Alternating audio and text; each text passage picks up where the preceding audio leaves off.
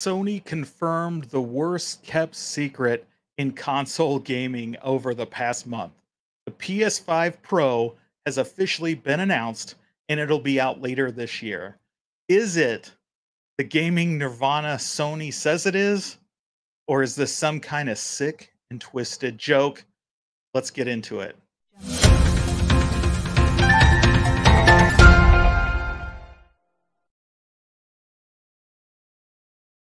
All right, as I mentioned today, Sony officially announced via X and this PlayStation blog post the announcement for the PS5 Pro, promising all the greatest improvements to graphics and performance that any console gaming addict can ever want. Or is it?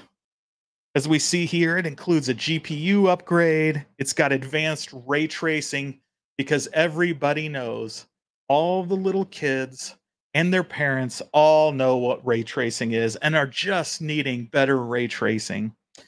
And of course, PlayStation's spectral super resolution. What a mouthful.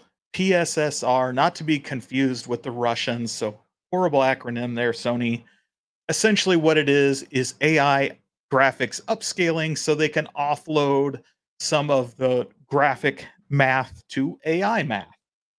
Uh, so, not sure how important or exciting that is for you all, but I can tell you I wasn't all that excited to hear that. Um, it's essentially their version of DLSS. So, of course, they needed the SS in there, I guess, as well to give us the PSSR. It says over the last 4 years since the launch of PS5, we've worked hard to continuously evolve the console experience, deliver great games our players expect from us today. I'm incredibly proud to announce the next step in the evolution and welcome the PlayStation 5 Pro to the family. And of course, we're going to scroll down here.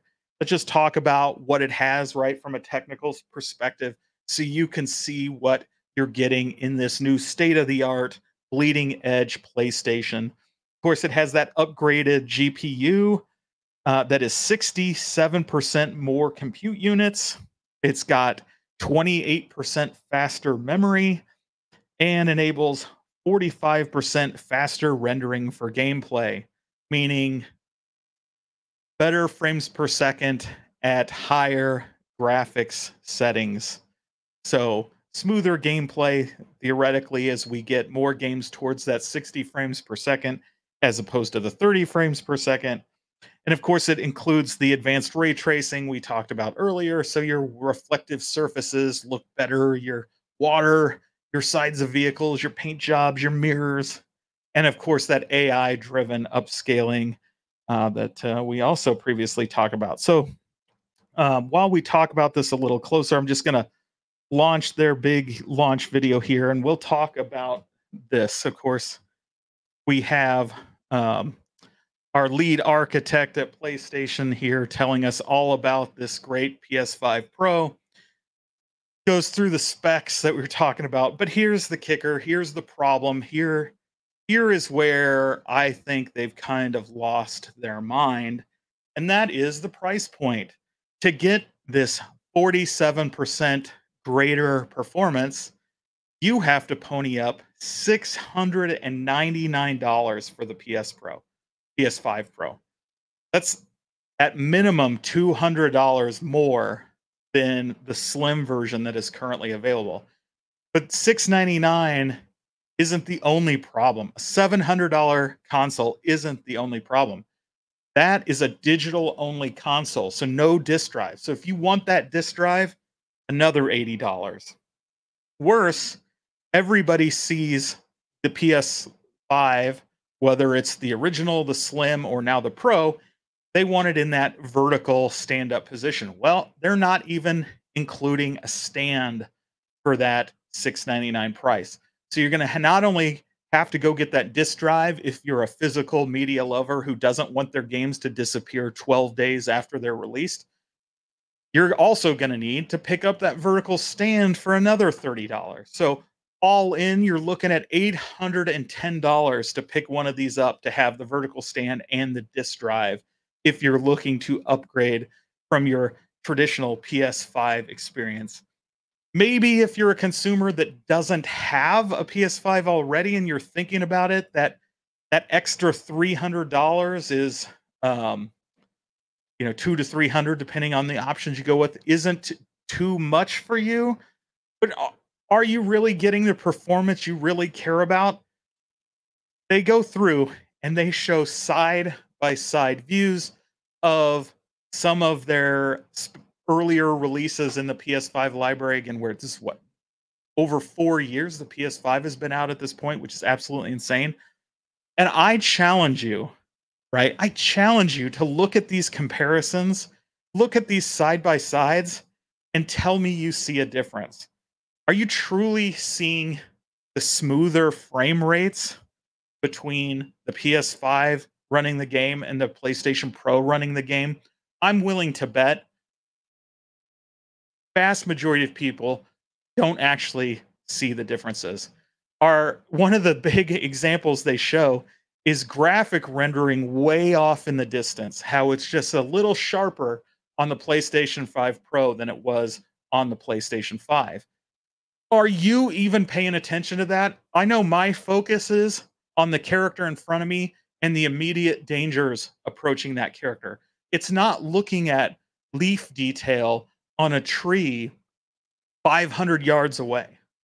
And so I wouldn't even notice that because to me, my brain is already focused on something else. Those, if they're blurry back there, it actually kind of looks more realistic because your brain isn't focused on that. The lens isn't focused on that.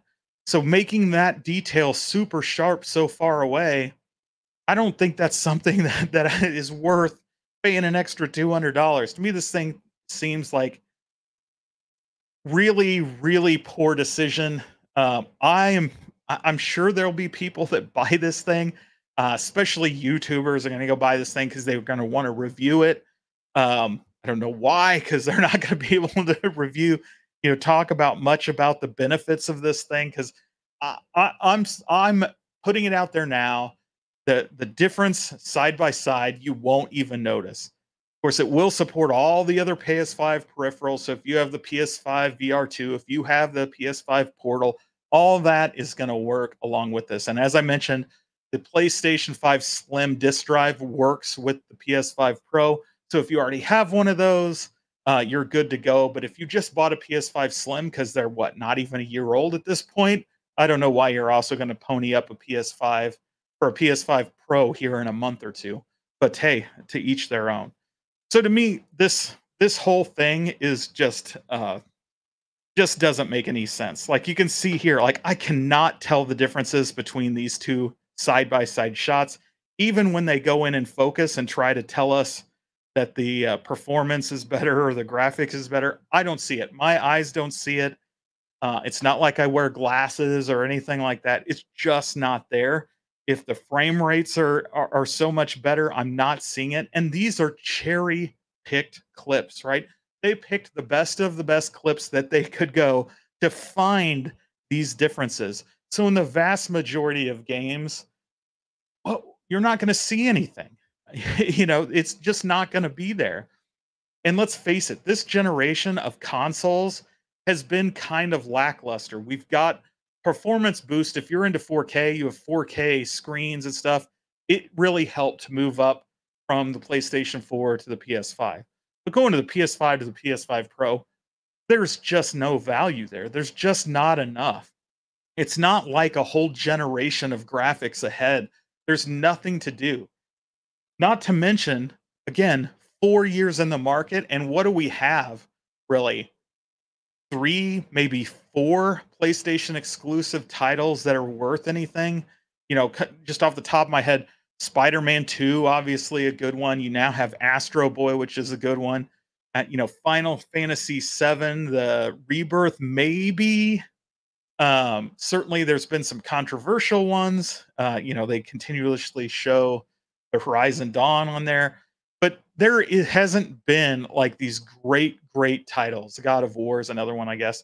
There's a handful of these first-party exclusives that came out for this thing, but for the most part, there's just not enough gaming there specifically for this console that would warrant paying $700 or $800 for this thing when most of the games you want to play are available on PC already. You can play them at much higher fidelity, much higher frame rates, 60 frame rates. Try 120, 240 frames per second. If that's your thing, you should be gaming on a PC, not on a PlayStation. The performance, the graphics, DLSS from NVIDIA is going to outperform anything we've seen today from the PlayStation 5 Pro. But I am interested in what you guys think because obviously, if you're into this, I don't want to poo poo all over it. This is just my opinion of this system. So if you are planning to buy this, I want to know. Drop a comments below. I really appreciate you. Thank you for reaching it to the end of this video. And if you could leave a like on your way out the door, and if you're not subscribed, we're coming up on our race to 1,000. And so I would appreciate your if you do want to subscribe and then ring that bell for notification, you know, all that stuff. But again, to me, the PlayStation 5 announcement today just landed like a lead balloon. It is not something I'm interested in. But you know, I'll probably end up with one anyway because that's me. I'm stupid with my money, and you know, we'll see. I maybe not. I don't know if I can pull the trigger on this thing. There's just not enough value there. I already have a PlayStation 5. I enjoy my PlayStation 5, but I barely play it. I don't think I've really touched it for more than about 5 minutes since I beat Spider-Man 2 until Astro Boy came out the other day. So if you want to see some clips of Astro Boy, I'll link it at the end of this video. I put in about the first 45 minutes of the game. It is a great platform. Scored the highest scoring Metacritic for a platformer ever for good reason. So check that out. And until next time, have fun.